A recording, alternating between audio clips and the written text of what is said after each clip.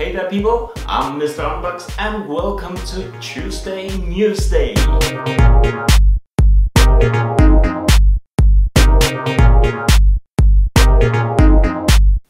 DJI, the world's biggest drone maker, just announced a $99 drone together with Rise Tech.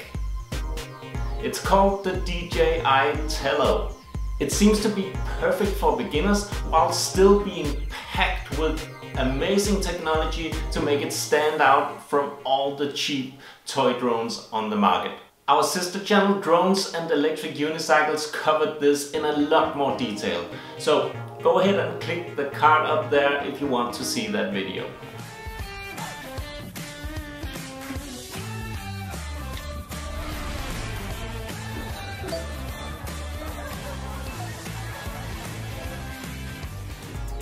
In other news, electric unicycle maker Solowheel just updated the specs and the looks of their up-and-coming Solowheel Iota.